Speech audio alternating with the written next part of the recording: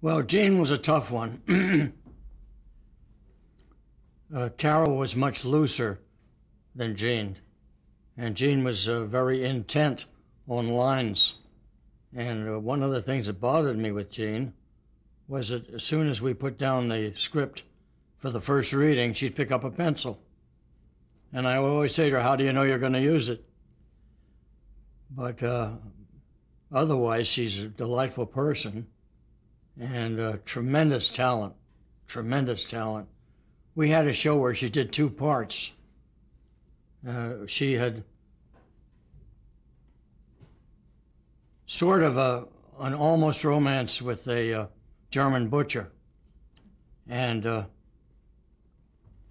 when his girlfriend showed up, Jean did the German girl. And she did a very good job. And I think a lot of people didn't realize it was Jean.